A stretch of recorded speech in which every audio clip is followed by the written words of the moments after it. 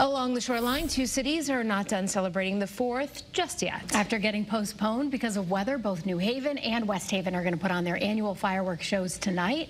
And that's where we find Channel 3 New Haven Bureau Chief Matt McFarland, who is live with the mobile newsroom there in West Haven, where the party's already underway. Hey, Matt.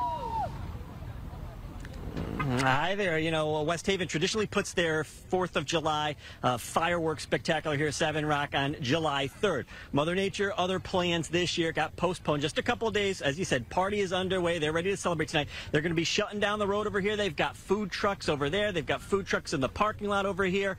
We've got live music as well. And, of course, then there is the big focal point, the fireworks over there at Bradley Point. Some early birds are already here, but again, the fireworks, what everyone's showing up here tonight to see.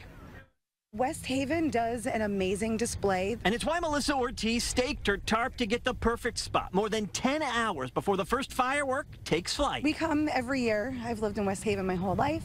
Come down early, get a spot right in front of the rope so we have a beautiful view. In fact, she was here before the fireworks themselves, which got trucked in late this morning. It's a lot of hard work on the part of a lot of people, the police department, the fire department, the public works, and the committee itself. We raised the money to pay for this show. Fireworks co-chair Sandy McCauley says this year that ended up being more than $20,000 for fireworks. In addition to the show, there's food trucks, a craft fair, and live music. So if you're coming to watch, there's a few things you should know. A number of roads will be closed, and there's no parking in the neighborhoods around the beaches.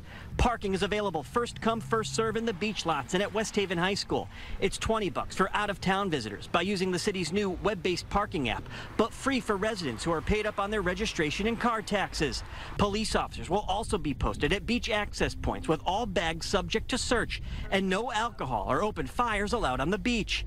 And while crews setting up for West Haven's largest one-day event, drawing tens of thousands of spectators along its 3 miles of public beaches, with 2 neighboring cities putting on shows tonight, it's just another option for those looking to celebrate. I find it very exciting that New Haven's having theirs the same night, because I think it'll help all of us share the crowd, so to speak. Though here in West Haven, Melissa is pretty partial. It's a beautiful event, and West Haven has one of the best beaches, and we absolutely have one of the best fireworks displays in the area.